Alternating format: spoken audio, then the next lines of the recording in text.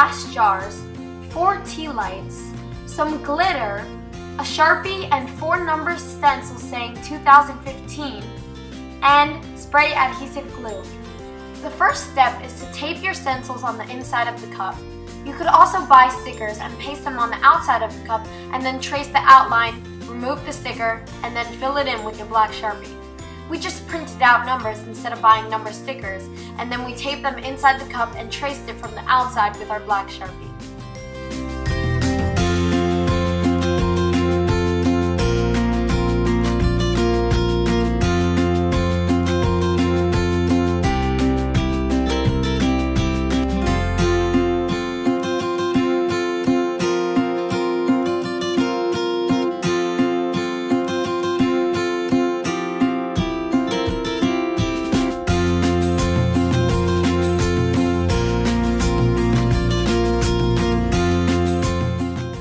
Set the oven to 350 degrees and bake the cups for 30 minutes so that the marker would set in. Fresh out of the oven!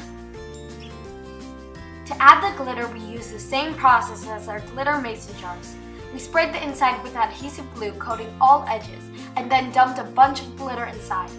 We shook it up by using a bowl as a cover and made sure that we spun it around a few times to cover the whole interior. This is me spinning it right now, making sure that it gets on all the edges.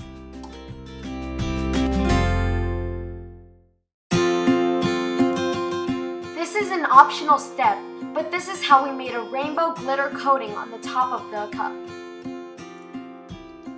We put some Mod Podge on a plate and then spread it out, and then we placed rainbow sprinkles on a separate plate. The top edge of the cup was then dunked into the Mod Podge and then placed into the glitter where the rainbow sparkles were picked up.